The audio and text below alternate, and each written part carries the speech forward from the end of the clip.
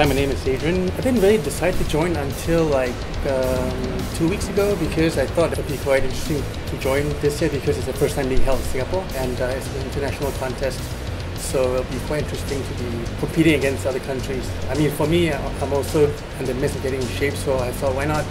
Preparations has been good. I mean, everything's been spot on, but of course it's never easy. There's always a struggle, but I'm glad it's today, so it's going to be over soon. Just follow your dreams, follow your passion. If this is what you want to do, just do it. I mean, no matter what people tell you, no matter what they say, just do what makes you happy.